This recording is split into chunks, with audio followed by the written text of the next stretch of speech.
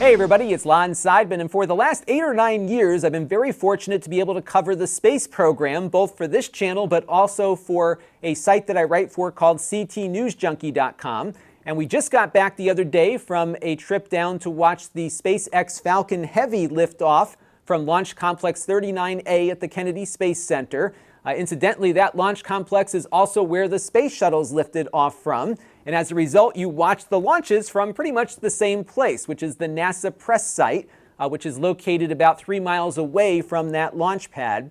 And one of the things that I did about 8 years ago when the last space shuttle lifted off was take an audio recorder down with me to the Space Center. I turned down the audio gain on it and put it on the ground, and it captured some amazing audio of the space shuttle's last flight. And I did the same thing on this most recent trip for the Falcon Heavy. And I thought some of you might find it interesting to hear the differences between these two spacecraft. So put some headphones on and have a listen. We're going to start with the space shuttle. And I should let you know that this one was recorded on the last launch of the shuttle program ever at the press site. So there was a lot of people around. You're going to hear some people talking and doing some play-by-play, but the rocket will be very distinctive there. So let's have a listen to the space shuttle. Again, put those headphones on, make sure you're on HD, and we'll follow that up with the Falcon Heavy. We have gone from main engine start.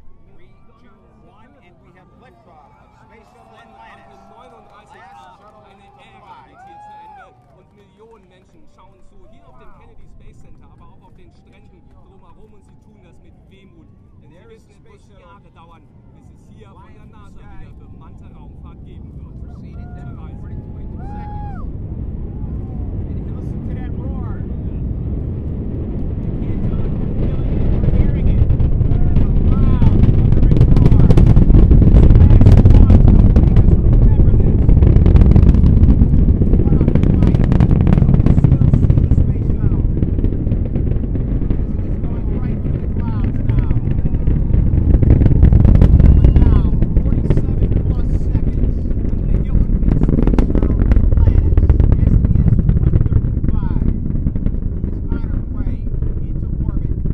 The last space shuttle to ever lift off from the Kennedy Space Center, ending an era of 50 years of human-manned space flight. Reporting from the Kennedy Space Center, this is Ron Palmisano. Oh, there it goes. I'm sorry. We thought we'd see more smoke already. There it goes. Wow, is that bright?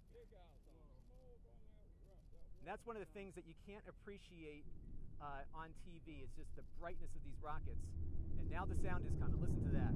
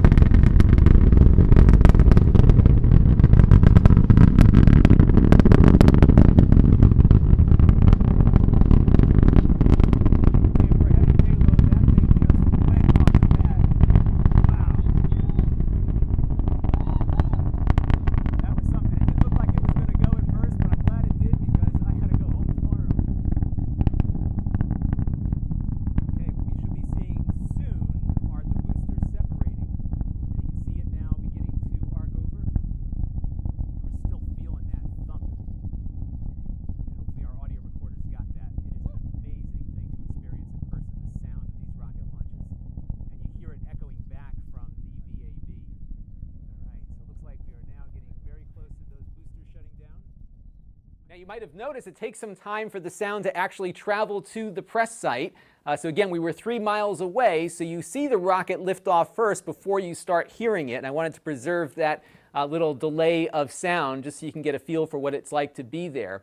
Now, one of the cool things about the Falcon Heavy launch is that its 2 boosters come back fairly close to where it launches from. So you get to hear a bonus round, essentially, of 4 really loud sonic booms, followed by a little bit of rocket roar. And of course, the microphone picked that up too. Now, one of the cool things you'll hear in this recording is not only those sonic booms, but also the audio echoing back from the vehicle assembly building, which was behind us. You'll hear the booms, then you'll hear a metallic sound, which is actually the sound echoing off the metal on the side of the VAB. Have a listen. There it goes. Whoa. Whoa. Now, if you're curious what recorder I was using, the Falcon Heavy was recorded on this H4n Pro recorder from Zoom. In full disclosure, this one came in free of charge a while back from the Amazon Vine program.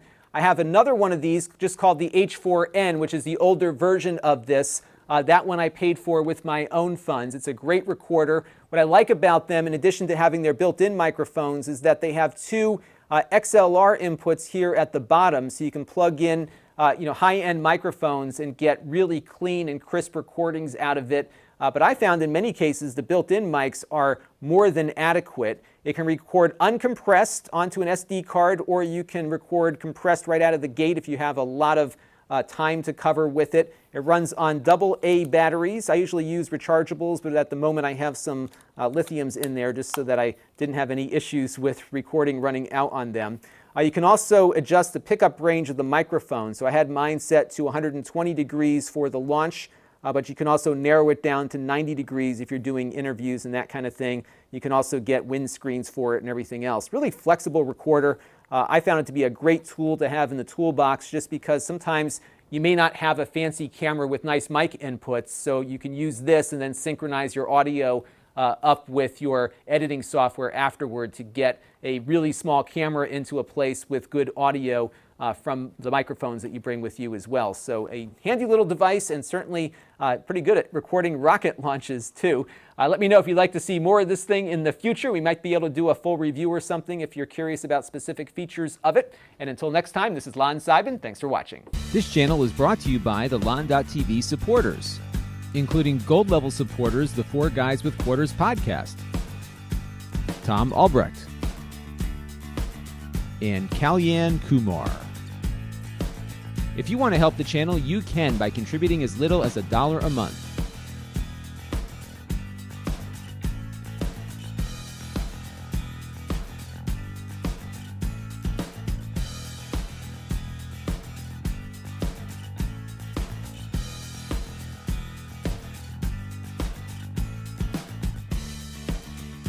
Head over to lon.tv/support to learn more.